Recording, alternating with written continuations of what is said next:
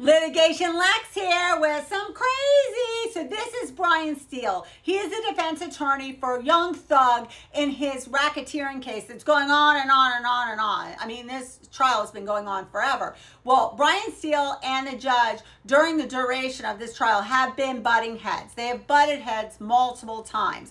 But today, Brian Steele walked into court and said and moved for a mistrial based on the fact that he stated that he had information that he believed the judge, the prosecutor, and a key witness had a private conversation in the judge's chambers, which is a big, big, big no-no. This witness had already been sworn in. This is in the middle of this trial, or I don't even know it's the middle because this thing's supposed to go on for years.